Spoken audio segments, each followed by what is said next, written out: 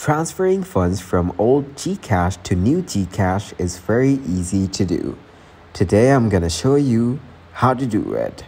Ensure that you have the latest version of the Gcash application installed on your mobile device.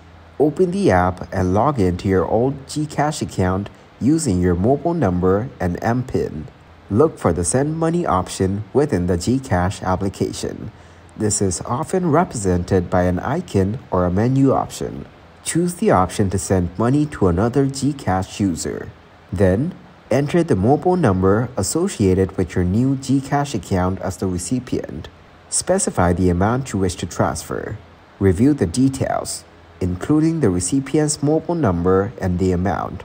Confirm the transaction. You may be prompted to enter your MPIN for security verification. After successful verification, you should receive a confirmation message indicating that the funds have been sent.